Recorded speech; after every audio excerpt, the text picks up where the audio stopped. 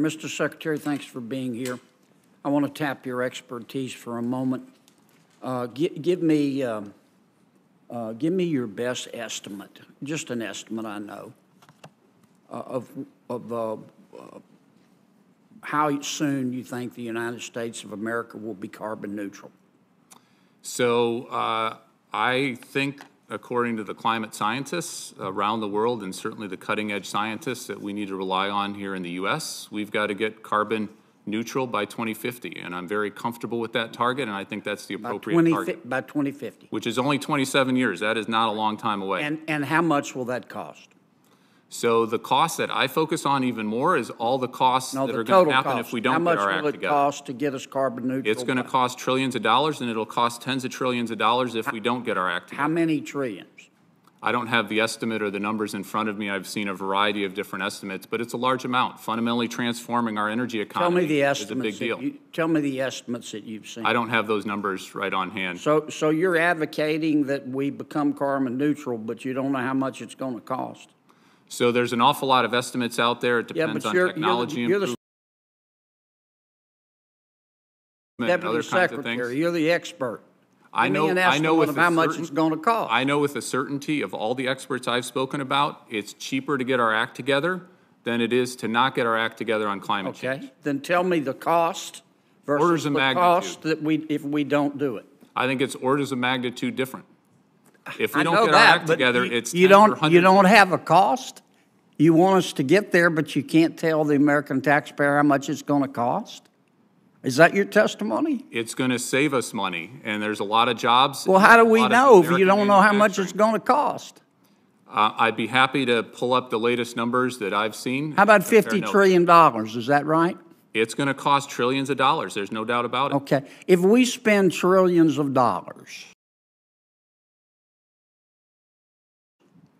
and we achieve, some of your colleagues estimate 50 trillion. And it disappoints me that you're not willing to give the estimates. I hope you're not telling me you have no idea how much it's going to cost. That creates a whole new host of problems.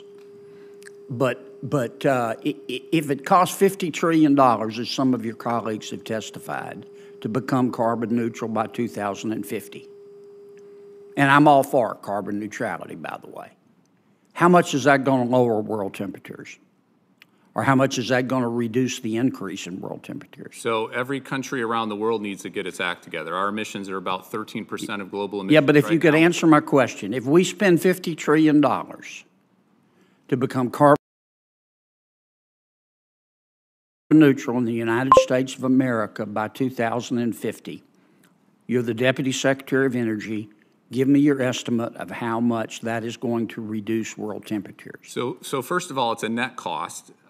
It's what benefits we're having from getting our act together and reducing all of those climate benefits. We're seeing. Let me ask again. Maybe I'm not being country. clear. If we spent $50 trillion to become carbon neutral by 2050 in the United States of America, how much is that going to reduce world temperatures? This is a global problem, so we need to reduce our emissions, and we need to do everything we can. How much, if we do our part, is it going to reduce world temperatures? So we're 13% of global emissions. You don't know, do you? You don't know, do you? You can do the math. We need to. You don't know, do you, Mr. Secretary? So we're 13% of global emissions. If you know, why won't you tell me? If we went to zero, that would be 13%. You don't know, do you? You just want us to spend $50 trillion. And you don't have the slightest idea whether it's going to reduce world temperatures. Now, I'm all for carbon neutrality, but you're the Deputy Secretary of the Department of Energy, and you're advocating we spend trillions of dollars to seek carbon neutrality, and you can't, and this isn't your money or my money, it's taxpayer money, and you can't tell me how much it's going to lower world temperatures? Or you won't tell me? You know, but you won't?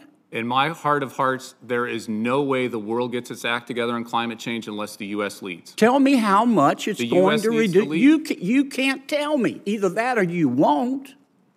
We're 13%, 15% roughly. The President of the United States needs, I've still got a few seconds.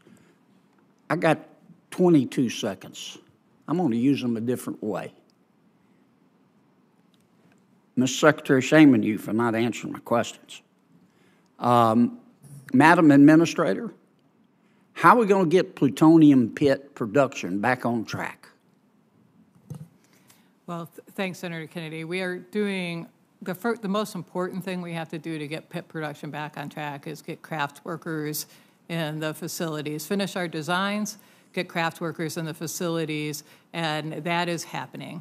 And so we have got great confidence between changes we're making in our processes, getting people on board, doing equipment pre-buys, particularly for glove boxes, which are limited manufacturers in the United States, that we will be able to make pits. We're going to be late.